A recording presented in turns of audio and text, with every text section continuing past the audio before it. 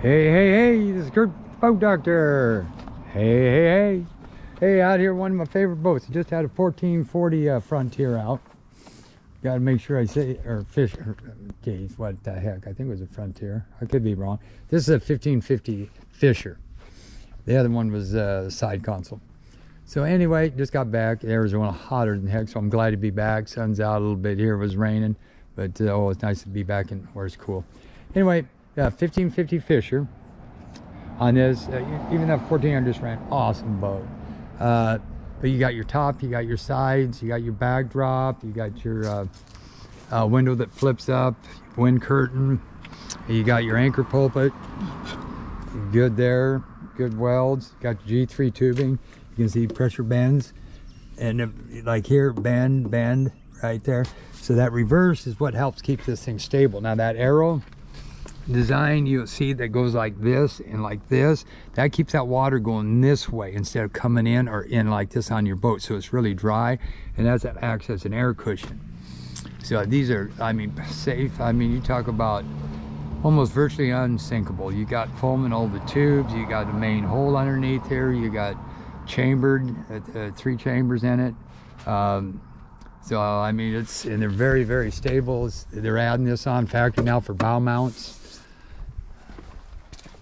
load guides, cup holders, rod holders, tackle holders, grab handles. What I would do is probably put some cleats right here or here, so you got something to hang your bumpers on, because it's a long way from up there to here and there's not even a cleat up there. So I'd put some here or here for your dock line or for your bumpers.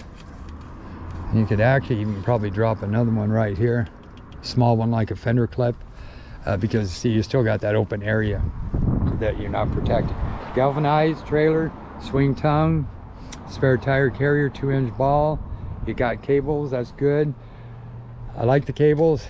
Just keep an eye on if they start cracking, you see rust through them in there, probably time to change them, because them cables can break, they can rust from the inside out if them cables crack.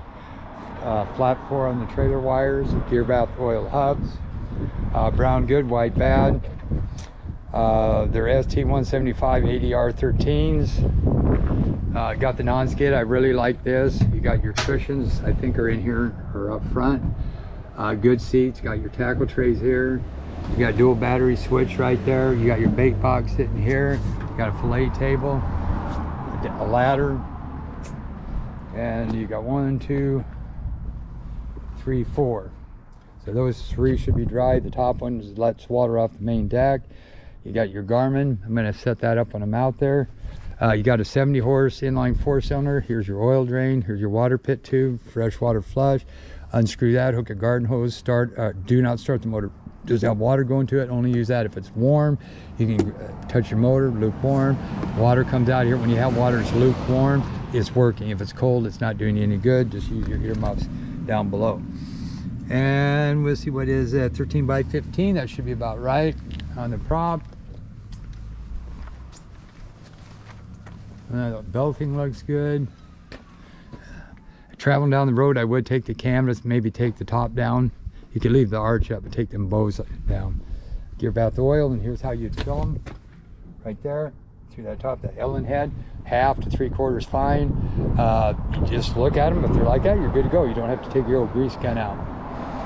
Horse down hose over here. You got your ice tech cooler there. Fuel tank sitting right there. Fuel filled here, vents here. They put a better vent system, it looks like, for the fuel. Latch for the top. Motor stop right here. The motor, you run out of juice, you can unscrew that and you can lift this up and then screw it down and put it on these stops. You got tag, fuel management, bilge pump, and your bag's up there with everything on it. That's a battery operated light with SOS. So the next thing got wired for downriggers. He's got 2 of them, one here, one over there. So we're going to take this to the water. You got to hit the old oral surgeon here quick, so after that I'll take her out. Kind of nice. Navy gray. Gotcha. All right, this is the boat doctor out.